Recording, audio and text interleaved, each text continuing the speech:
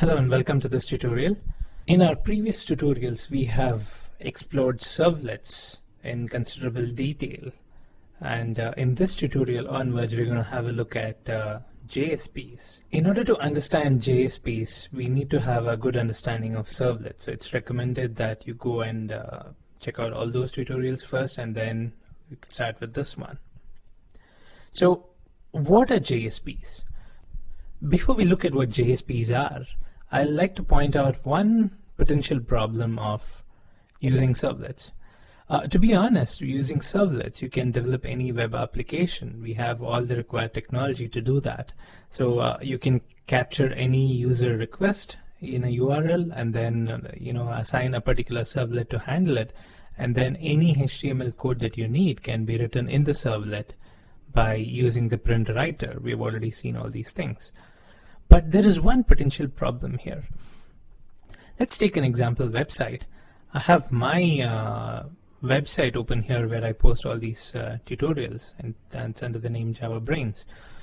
What does it take to render this kind of a website, this kind of a page in HTML? So we can look at that by doing a right click and go to view page source. It might be different depending on the browser, but the functionality is the same. Now look at the source of the simple web page. This page has just one simple tutorial. We have a set of links here and then a comment box. Now this has a whole lot of code apart from the HTML code itself, and then the HTML code itself it's pretty huge. Look at this. It goes on and on and on. Now imagine writing all this code inside a servlet. You'd have to have so many print methods, and then each one of these lines will have to be passed, and there could be chances where the string would break. Say for example, I need to pass this double quote. How would I do that? I would have to escape all these special characters. So while it can be done, it is a pain to do it, and more than the logic which is required to run the servlet, the code which is required to print all these HTML text is going to be huge, and it'll be hell to maintain some servlet like that. So one way to solve this problem is to use JSPs.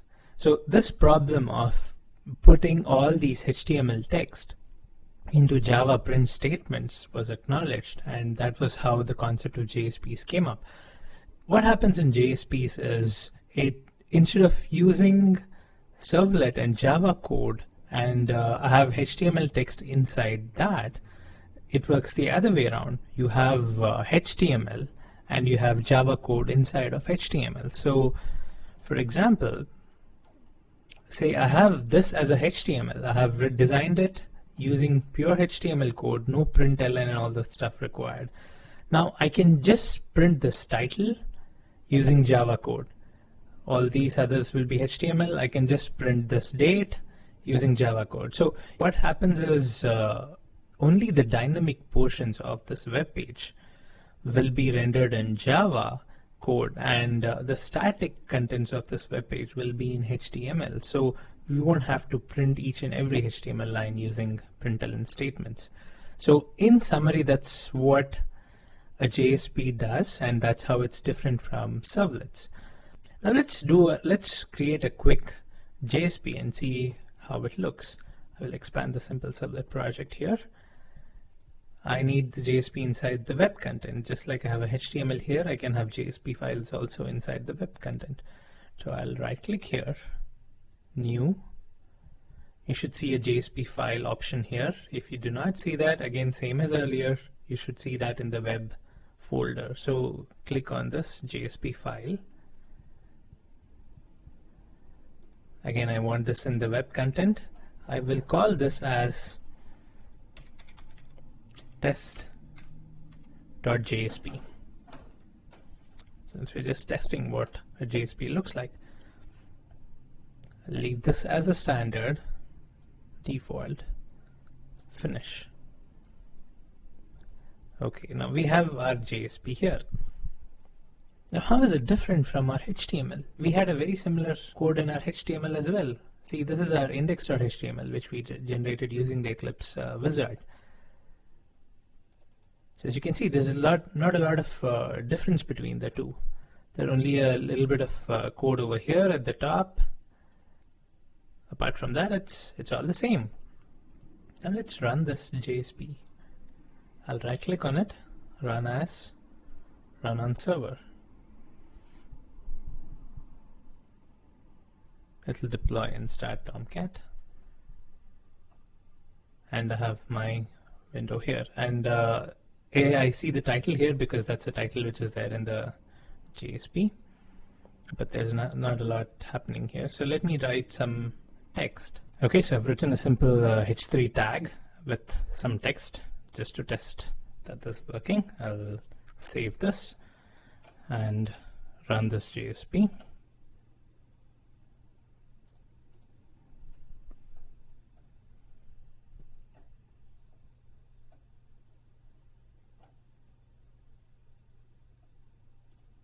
There we can see this text is displayed.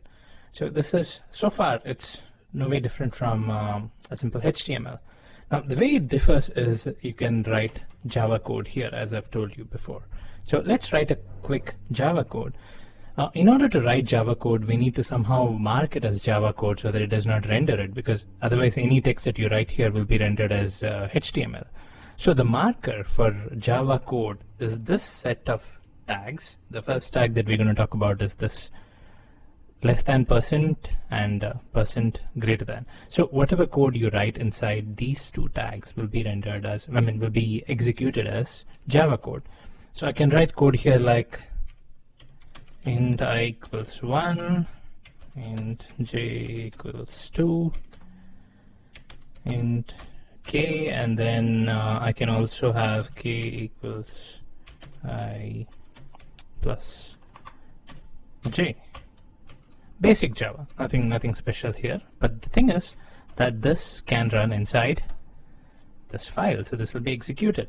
I'll save this, refresh this. This is actually executing, but we're not printing anything, so we will not see any difference. So in order to see this being executed, what we can do is we can actually print the output of k here, for example, into the output HTML or the output JSP that's over here. So how do I do that? I can use out dot println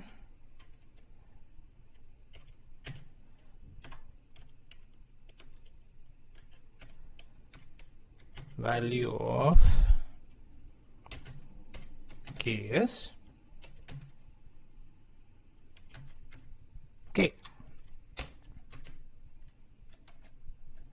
Okay, now if I refresh this, this output comes up. So here is our first advantage of using JSPs. We have a print output value over here. So we can, whenever you want to print some value, you don't have to get the print writer and all that stuff that you would do in a servlet. You can just use a out object, and this out object is of type JSP writer, and this has a println method, and whatever you send over here is going to get rendered over here. All this is fine, but we can do this in a servlet as well. Of course, we need to initialize the print writer. Okay, here we have it, our earlier servlet. We just have to get a response.get writer, but then after that we are doing the same thing. We're just doing a writer.println.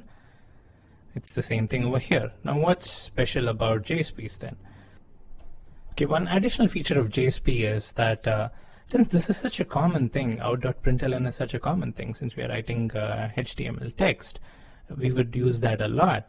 So if the output is not a dynamically calculated value, it can be outside these tags and it will automatically get rendered. You don't have to do an out.println every time.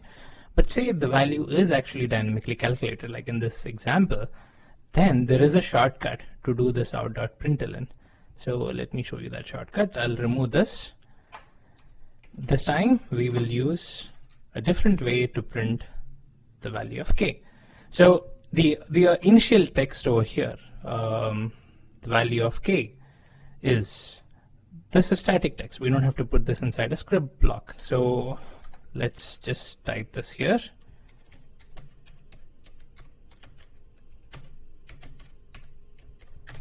Okay, plain HTML. This will this will just get rendered as it is. Okay. Now, how do I print the value of k here? There is a shortcut. We use the same script tag, and inside the script tag, I just use equals and the variable name. So let's save this and refresh. There you go, the value of k is displayed. So this is a shortcut you can use for any value. It doesn't have to be a variable, even a static value here. Say I want to print 3, or let me give something else, 34. I want to print directly, then I just pass it there. It's going to come here. This can even be an expression. Instead of using all these, I can just say equals 1 plus 2, save, and the value of the expression will be calculated and rendered. So this is a very good way to print values which are dynamically calculated. So you have a script block where you do all these calculations, and you just want to print the output. The part where the output is dynamic, you can enclose it inside these tags and then print that, and then you can go ahead with printing static content over here, and then it automatically gets appended and rendered. So see, this is how it works. As far as the user is concerned, they just do not see the difference. It's as if there is this one continuous stream of text that's coming in HTML. Okay, now before we conclude this brief introduction to JSPs, I'll show you one more tag that's handy. There is a declaration tag, which is again the same script tag, but with an exclamation mark after that. Now what this declaration tag does is, say you want to declare a method, then you can put this inside this declaration tag. And this method will be available to all these script tags. You can have n number of script tags like this where you execute code. Now this declaration method will be available to all these script tags. So let's say I want to define a method here saying public add. I'll just have an add method which takes 2 integers.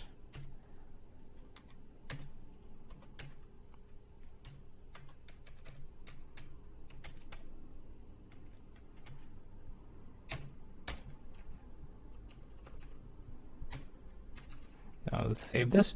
Now this method will be available to all these script blocks. Now I can actually open another script block here.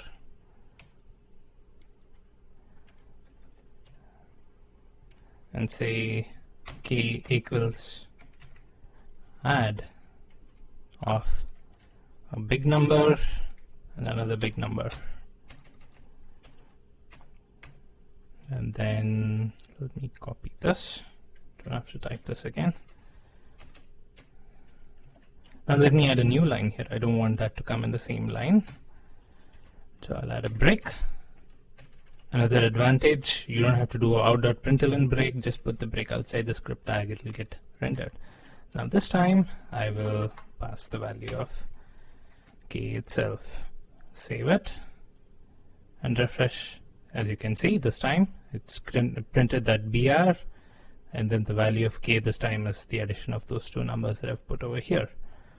What's happening is even this script block is referring to the other declaration script block. Here I can have as many functions, as many methods as I want, and it's directly calling this, passing these values, and I'm printing out the value using the script output tag.